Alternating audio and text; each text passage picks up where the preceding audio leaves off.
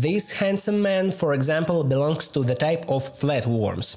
However, looking at him, you will not immediately understand that he is a worm. The way he moves and the way he looks more like a snake. Besides, confuses a strange head, like a hammerhead shark.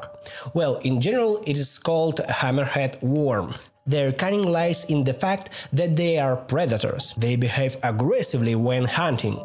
They react instantly to the appearance of victim, then they chase it and sharply attack. During the attack, they stick to it, so the victim literally sticks to them and cannot out it anyway. With his mouth, which is on his stomach, he secretes enzymes that literally digest the victim to which the worm has stuck, and then he gradually sucks up the digested. They hunt snails, mollusks and other worms, including on their own.